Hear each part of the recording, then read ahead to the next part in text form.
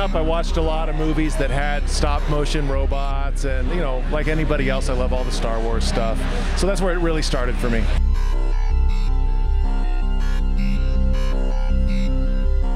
The body is an old radio.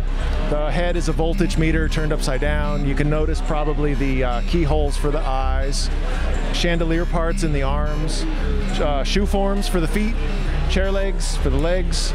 There's a little vacuum tube and some wind instrument parts going on inside. That's ukulele knobs for teeth. If it catches my attention, I'll save it, and then eventually I'll figure out what to do with it.